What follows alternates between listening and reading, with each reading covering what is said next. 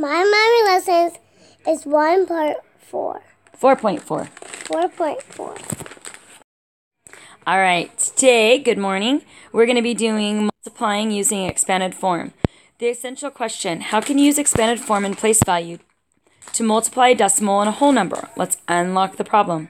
The length of the day is the amount of time it takes a planet to make a complete rotation on its axis.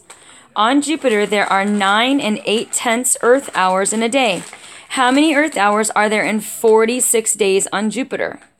You can use a model and partial products to solve the problem. You might remember from doing this from last year. So let's look at one way to use a model. So we're going to multiply 46 by 9 8/10. So let's rewrite the factors in expanded form, and then we're going to label the model. So 46, if I'm writing that in expanded form, that is the same thing as saying 40 plus 6. And 9.8, that's the same thing as saying 9 plus 8/10, right? Or 0.8. Step 2, we're going to multiply to find the area of each section. The area of each section represents a partial product. So if you look right here, I took the 40 plus 6, so there's my 40, and there's my 6, and on this side I have my 9, and I have my 8. So when I multiply the 40 times the 9, I'm going to get the product that's in here. Then I could take the 40 times the 8, and I'm going to put the product here. Take the 9 times the 6 and get my product here. The 6 times the 8/10, and I'm going to get my product here. So let's do that now, okay? And then we're going to add the partial products together. So 9 times 40, let's do that. 40 times 9. Well, 9 times 0 is 0. 9 times 4 is 36. So the partial product is 360 for 9 times 40.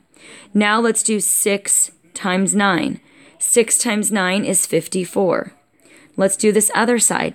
Now we have 40 times 8/10.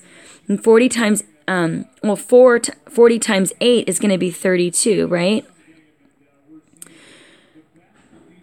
And then I have 6 times 8/10.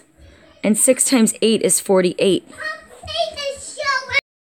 Okay, I want to clarify something that I didn't point out before. So when I was doing 40 times 8/10, I had 40 times 8/10. 0 times 8 is 0. 8 times 4 is 32. There's only one space before the decimal, just like in the lesson before. So I'm going to write my point right here. So that's why the answer is 32. Now on this one right here where I have 6 times 0.8, so I have 6 times 0.8, that's 48. But again, my decimal's over 1, so it's really going to be 4.8. Okay? So let's do this. 40 times 9 is 360. Okay, that was the partial product here. I'm going to use blue. Okay, 40 times 0.8, that's right here. That's the 32. And then I have 6 times 9. There's my 6 times my 9, which was 54. And then I have my 6 times the 0.8. And that's 4.8, right? And then when I add them up, I have 8 and then I have 4 plus 4, which is 8, plus 2 is 10, carry my 1. Then I have 6 plus 1 is 7, plus 3 is 10, plus 5 is 15, carry my 1, 3 plus 1 is 4. So the answer is going to be 450.8. And if you wanted, you could even just add the products are right here. You just got to add all 4 of those products up. So there are 450 and 8/10 Earth hours in 46 days on Jupiter. So what if you wanted to find the number of Earth hours in 125 days of Jupiter? How would your model change? Well,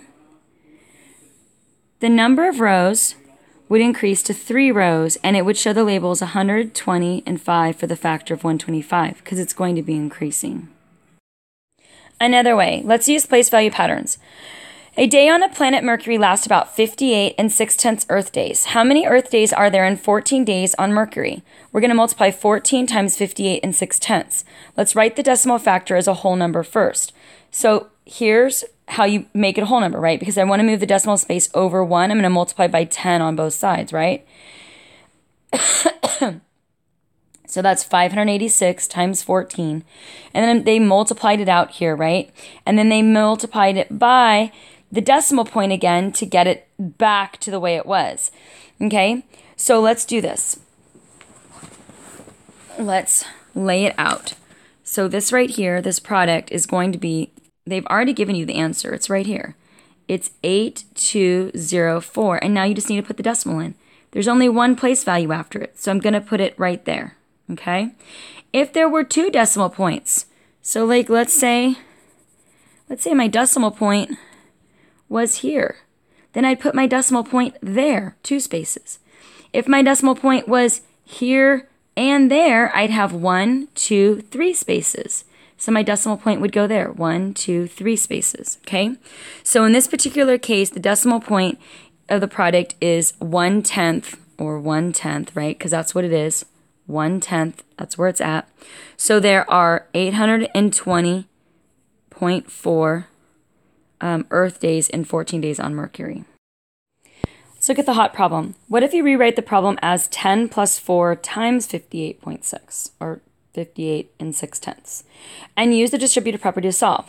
Explain how this is similar to your model using the place value.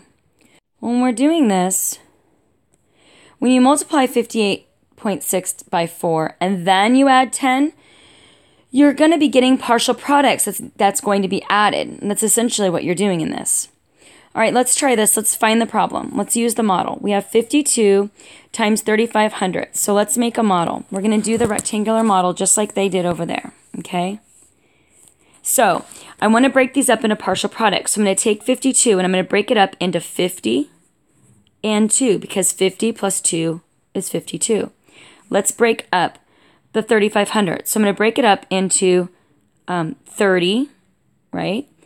And then 0.05. Okay, so I'm going to break it up like that.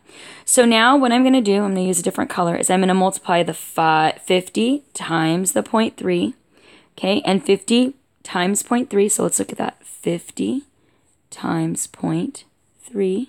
You could do 0.30, but really just 0.3 because that 0 on the end is insignificant. So 3 times 0 is 0. 3 times 5 is 15. I only have 1 decimal space to move over, so it's going to be 15 in this space. Okay, now I'm going to take the 2 times the 0.30. So again, I have 2 times 0.3, and I'm going to get 0.6, right? Okay, now I'm doing these two. I have 5 times 50, and that's what's going to go in this space. So let me clear off some of this. Okay, so now I've got 50 times 5, or 500. So let's do, we've got 50 times 0, 5. 5 times 5 is 0. 5 times that is 25. And I'm going to move my space value over 2 places. So the answer is going to be 2.5. Okay, now I have 2 times 0.5. And I'm going to get 10. I get 0 and I get 1. And I have my place value over 2 places because that's where my decimal is. So it's going to be 0.1 or 0.10. Now, to get your answer, you're going to take all of the ones that you did on the inside and add them together. Remember to please line up your decimals. So let's take 15, and then we have 2.5, 0.6, 0.1. Okay, make sure you're lining up your decimals. So I have 5 plus 6 plus 1, that's 12, right? Carry my 1, put my decimal. It's not going to let me. There we go. And then I have 5 plus 1, 6, 7, 8. And there's my 1. So I have 18.2 or 18 and 2/10.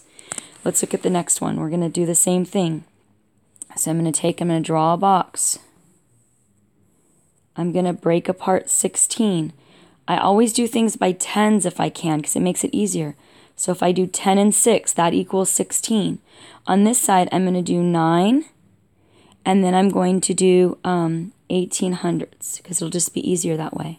So now I have 9 times 10, which is 90, right? And then I have 9 times 6, which is 54. And then over here I have 10 times 0.18. Well, 10 times 18 is 180, right? But I have 2 decimal places, so it's going to be 1.8. And then I have again, now I have 0.8 times 6. 6 times 8 is 48. 6 times 1 is 6, plus 4 is 10. Oops. Is 10. And then I have 2 decimal spaces, so it's going to be 1.08. Then I'm going to add all of these up. Okay, so I'm going to make sure I do my decimals. 90, 54. Then I have 1.8, 1.08. And I have 8, 8, my decimal, 4, 5, 6. Decimal's not going there. And 14. So the answer is 146.88. 146.88. All right, let's draw a model. So on this one, we have 19 times 75 hundredths. So as you can see, they took the 19 and they put the 10 and the 9 there because 10 and 9 is 19. On this one, they did the 7 tenths and then they did the 5 hundredths. So now we're going to multiply. So remember that these two go in here. These two go in here. These two, answer goes there. These two go in there. Okay, so let's do 10 times 7. Which is 7, because 10 times 0.7 is 70, and I move my decimal over, so it actually ends up being 7. 10 times 5 hundredths is going to be 0.5, because remember we have 10 times 0.05, and we get 50, but we move the decimal over 2 spaces, so we get 0.5. Okay, the next one, 9 times 700 tenths is 6.3, and then 9 times 5 hundredths is going to be 0.45. Now we're going to take all 4 of these and we're going to add them up.